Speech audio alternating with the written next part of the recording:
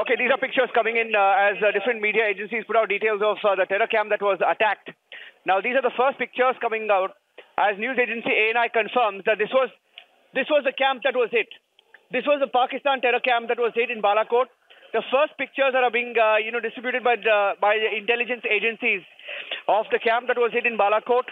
And we're also getting in some more information that there were US, UK, Israel flags that were displayed at this terror camp, telling you that the Jaish-e-Mohammed terror camp was also working not just against India, but also against the US, the UK, and also against Israel, apart from India. Now, these are intelligence sources who've given us these pictures. We'll also show that picture where flags of USA, UK, and Israel have been painted on staircases seen in the Jaish-e-Mohammed facility, which has now been destroyed by the Indian Air Force jets in Balakot. Remember that US, UK, Israel all pledged support to India in the fight against Pakistani terror, and this is exactly why. And we're getting in some more information and a confirmation also by the Chinese media. The Chinese media has and the Chinese mouthpiece have gone on to confirm that India struck Pakistan terror training camps.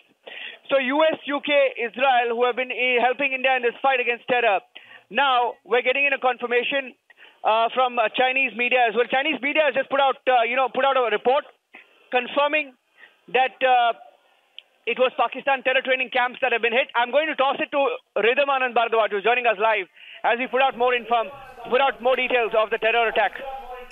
Over to you, Ridham. Niranjan, so crucial that these are pictures that are coming in off the Jaish-e-Mohammed camp. Even as you are speaking, it's on the back heels of that very potent, very emotional speech that has come in from Prime Minister Modi.